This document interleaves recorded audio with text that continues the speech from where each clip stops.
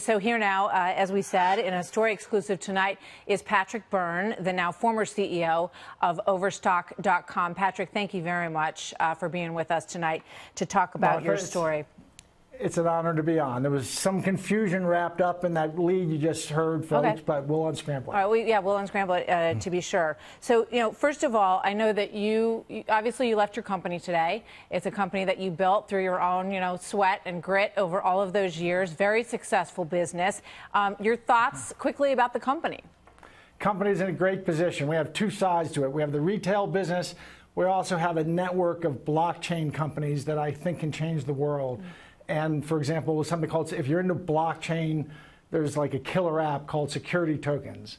We got a company called T0 that is leading that. We have all these great blockchain companies, and our retail business returned to positive in the black EBITDA in the second quarter. So everything's in a great situation. I have to get away from the retail company based on what I think is going on. Okay, so obviously you stepped away from your company, you say for the good of the company and the good of the country. You say that you got tangled up in the deep state investigation into President Trump. Tell me, how did all of this start? Let me give you the bottom line up front. So listen, I'm a hippie. I have nothing to do with the feds. I'm a flag-waving hippie. Twice in my life I had the honor of helping them. A friend of mine named Brian Williams was murdered 17 years ago. I helped them bring the murder to justice, and I helped them fight Wall Street about 12 years ago. I was kind of a one-man Occupy Wall Street in 05, 06. The Fed showed up, and it was my honor to help them take down a couple hundred people on Wall Street. So that's that. Let me jump to the bottom line, and this I've learned is the quickest way to explain it. In 2015, 2016, they got back in touch with me for the third time, and it was I was given some fishy orders, and I carried them out thinking in 2015, 2016, thinking I was conducting law enforcement. Let me emphasize, don't say the FBI. The FBI is barely involved in this. It's all the top. The men in black, as I called them, showed up and asked for this third favor. Well, anyway, I'm not going to go into the details right now, but I didn't know who sent the orders, but I did them. They seemed fishy. Last summer watching television, and here's the punchline. Here's the punchline, people. Last summer watching television and some congressional hearings, I figured out where those orders came from. I gave him a guy named Peter Strzok, and Bill Freestyle, Carlin, McCabe, Comey. That was who sent the orders. Well, you're naming a bunch of FBI people there. Well, the Peter Strzok, and it has been confirmed to me that my instructions came from Peter Strzok, that the people who carried me the orders were coming taking it on behalf. That's been confirmed. So you had helped the government a couple of times. They reached out to you. What did they ask you to do? I don't want to go into the nitty-gritty right now. The nitty-gritty, I can tell you the main event, and I feel terrible. I've been watching for 3 years, and our country's coming apart, and people are killing each other.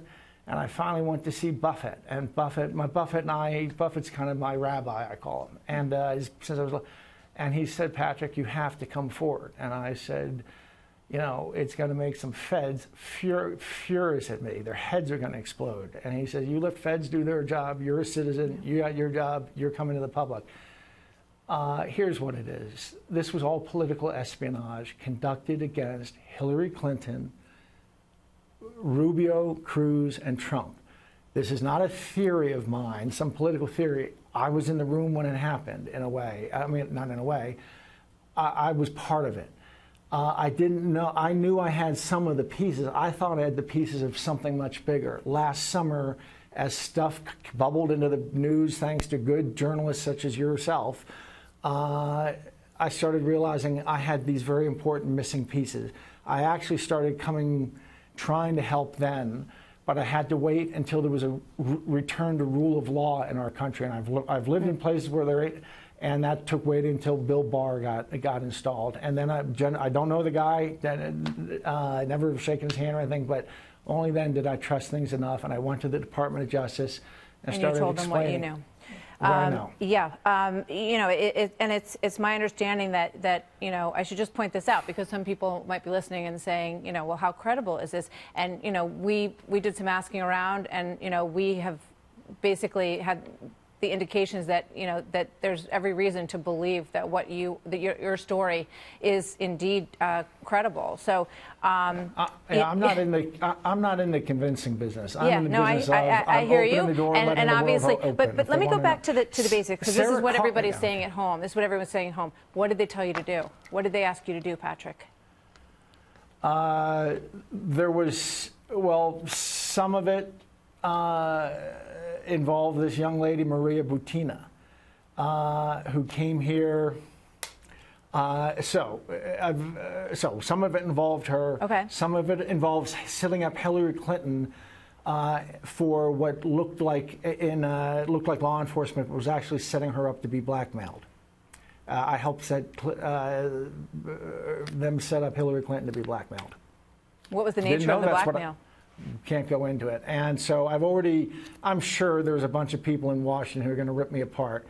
And I've actually been warned. I was warned last October from a friendly person, Patrick, if you come forward, this entire town of Washington is going to destroy you. It's going to turn you into dust. And, I give you a lot of credit, because I know that you said that you did some soul searching over the summer, and you talked to good friends, and you mentioned one of them a moment ago. What was the nature of your relationship with Maria Butina? Did she reach out to you, or did you reach out to her? And how involved were you? Did you have an affair with her for 3 years, or what was the nature of your relationship?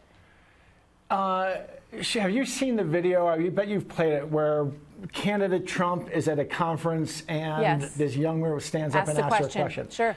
If you go and look up that conference, which was a 2015 conference in Las Vegas, I'm a small L libertarian, a small R Republican. I don't even identify as a Republican. But I get asked to speak at sort of freedom-oriented conferences like that, and I did. And I was at that conference, and after I spoke, she actually came up to me and talked about guns.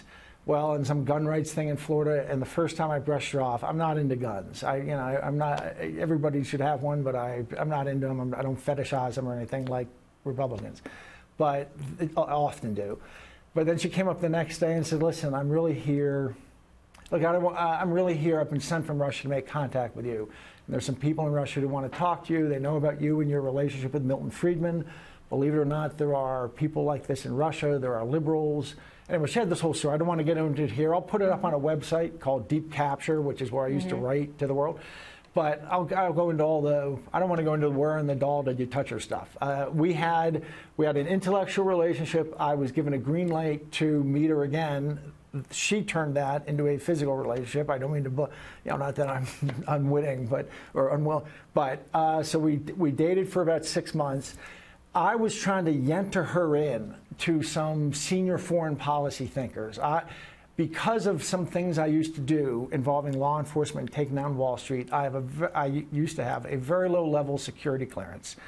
And when you get that, you sign a piece of paper that says, when a gal comes up to you from Russia and says, "Listen, I've been sent here to make contact with you, and we want to take you to Moscow and want you to speak on Bitcoin and speak on liberalism at the central bank, and then we want other people."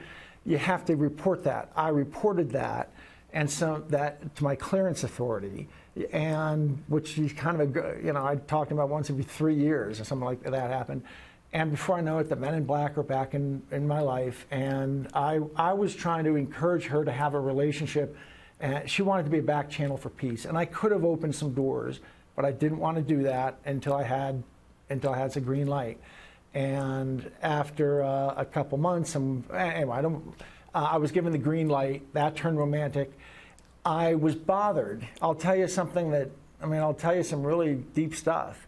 I was 2/3 judging it as an opportunity for something good, something to move the ball of peace down the field a bit. 1/3 that it was a risk. As those, I know she was dating or living with some Republican bigwigs and stuff. So my deal, I just said, I'm a 56-year-old bachelor. I said, you just, every 6 weeks or so, when you want to see someplace, give me a call and we'll meet there. But I was trying to yenter her in, and maybe something peaceful could happen. But I had sort of a third, maybe 2/3 I was positive, 1/3 this is quite a risk. And especially over those, from July of 2015 to March of 2016,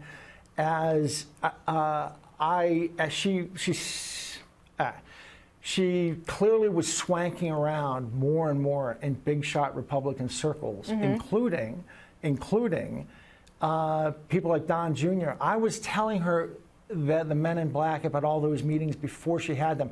They knew about her the day she landed. They knew about every one of these meetings she had. They knew that at one point she was going off to have a meeting with Don Jr. I don't know. And listen, I didn't vote for Trump. I'm not a never Trumper.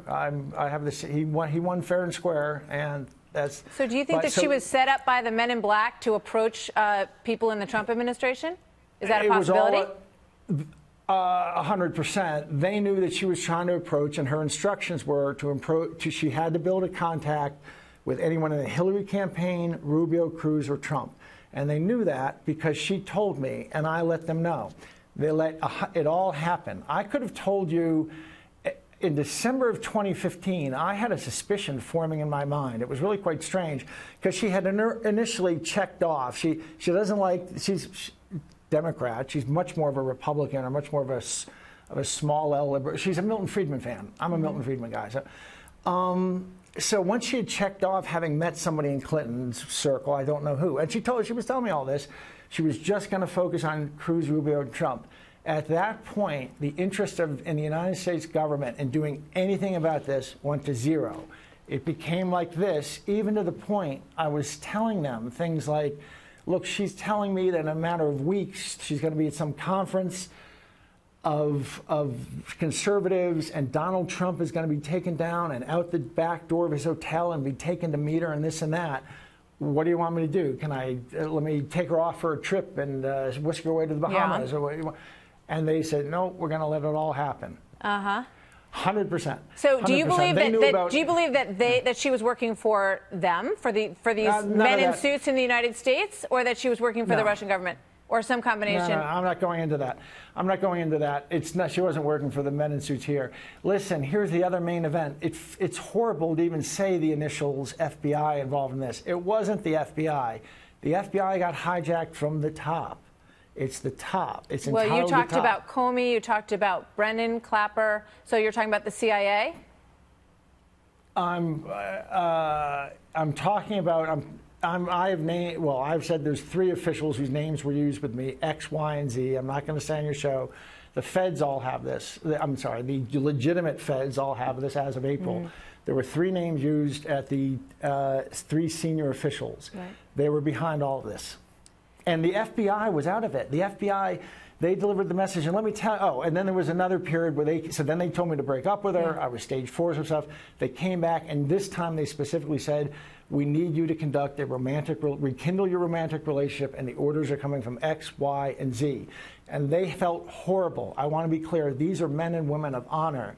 And I think those are illegal orders. And they made very clear to me, you do not have to take these. You do not have to help.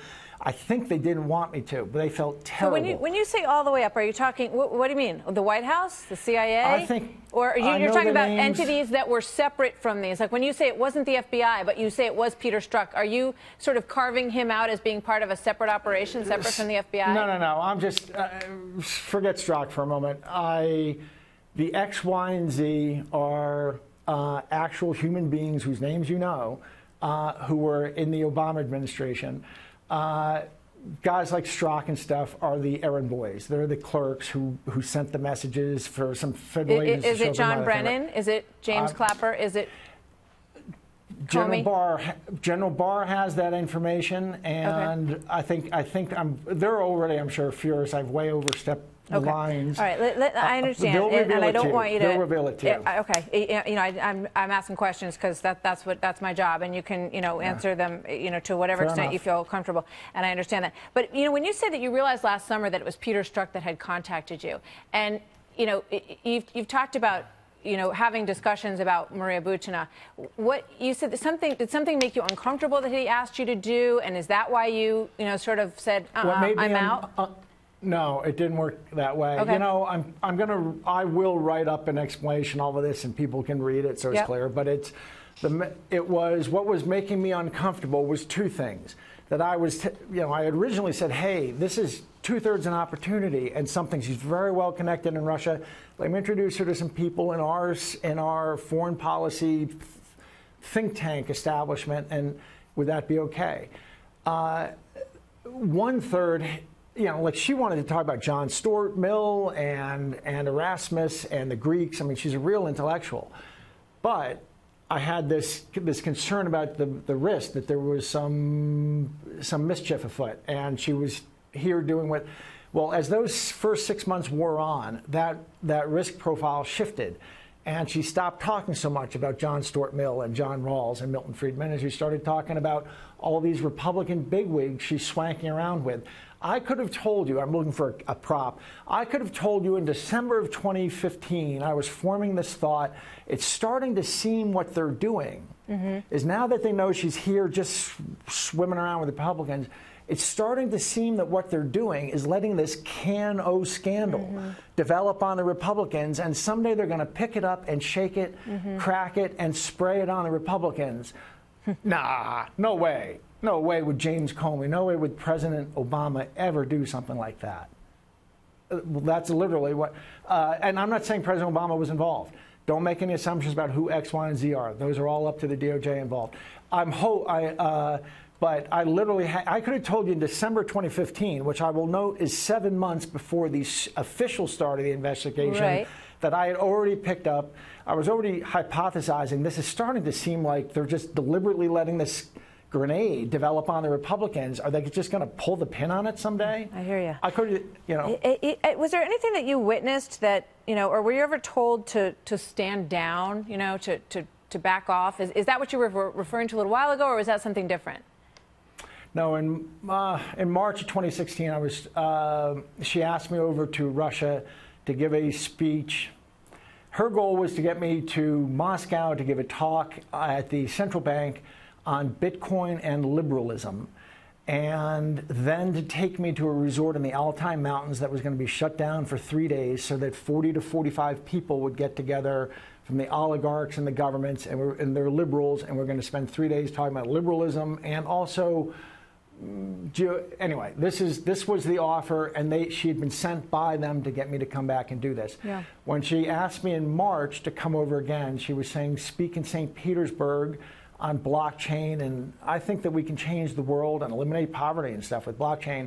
Come speak. Putin is going to be there. It's been arranged. You're going to have 60 minutes alone with Putin, and this will be great. At that point, I was told, break up with her and get her out of your life. And I worked on something else involving corruption of a federal official. Okay. Okay. No, go ahead. When that? When that matter involving the corruption of a federal official was complete, it ended in an odd way that sounded fishy. It ended in an odd way that was very fishy. And again, the details are all in the Department of Justice and this. But it was involved in a corruption of a federal official, and it ended in a way that smelled like skunk. At which point, when they came back around July 1st of 2016, which is to say a few weeks before the Republican convention, but about the time that Trump became the nominee, presumptive nominee, not nominee, but they came back and said, boy, did we make a mistake. Russia. We need to do it. And I want to be clear, they said this. They said the United States never, ever asked this of somebody. Never asked a citizen to conduct a romantic relationship in order to get information. This is such a national security emergency. We need to ask you to do this if you're willing. And the orders come from X, Y, and Z. We want to be clear, Patrick. You are absolutely in your rights to refuse this. You have no obligation to. We never, in all our careers, we've never heard of an American citizen being asked to sleep with someone in order to get information and such. I want to be clear about something. And so then I conducted, for the following 7 months, to all intents and purposes, conducted another romance. That entire time I was lying to the federal government. I put on a show. I was flying her, whining and dining her. That second time I spent time with her, I created the impression deliberately that I was complying with the request and being romantic. What I was actually doing, and she has confirmed this, I understand, from a prison cell. She has no... she could have every right to hate me. I understand she's confirmed to journalists. I was a total gentleman. Anyone observing and surveilling would have thought that we were deeply in love. I never laid a finger on her because I knew it would disgrace our country and it would disgrace Maria. In that entire period that I was being instructed to romance her, I created the impression, but it was all a lie.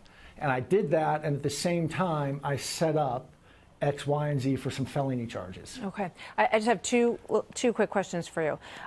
One is, what made you realize last summer that the person who was contacting you was Peter Strzok? Well, he wasn't contacting. Well, let me be clear. Some people showed up and said these instructions come and this request comes. It was things, because I had been involved, I deliberately kept, once this Russia scandal started, believe it or not, I tried as much as I could not to follow it because I wanted to keep my own mind clear for when the investigators showed up. And we should talk about that too. But when the investigators showed up, so my mind would be clear. So I really tried not to follow it as hard as I could. By last May or June, I mean, it became impossible, and I felt very awful because I knew I had these very important pieces. I actually went to see a lawyer, and the lawyer, who's a big Republican lawyer, he was all excited. I'm going to take, I said, I need to come forward to somebody, help me. And he heard about 5 minutes of my story, and he said, Patrick, you're going to go home and you're going to keep your mouth shut. You're going to go to prison for the rest of your life if you come forward.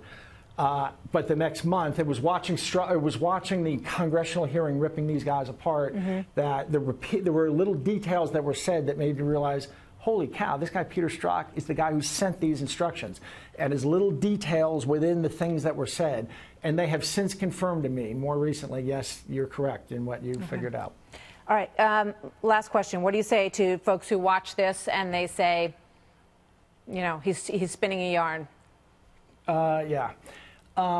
Listen, I've put everything on the line. I was warned that I'm going to be destroyed by this, that all of Washington is going to try to grind me into dust. I had to eject from the company. I had to eject. I can't bring that on the company. If you want to help me, anyway, you go buy your daughter a pillow at Overstock.com. The entirety of Washington is going to come down on me and try to destroy me. So I had to get out of the way. That's what's happened. And well, no doubt Peter Strzok would watch this and say, he's full of it. I had nothing to do with anything that he's talking about. Wait. I would imagine. He won't. I can tell you, Peter Strzok, you want to see a former director crap his pants? Pardon me. Go stick a television camera on Peter Strzok, or let's just say James Comey, and say the name Patrick Byrne. You will see a former director of the FBI crap his pants. All right. Well, we thank you for coming here tonight and telling your story, and we'll obviously follow it as it moves forward. Thank you very much. Overstock. Thank you. Thank you very much. Patrick Byrne joining us tonight. Good to see you, sir.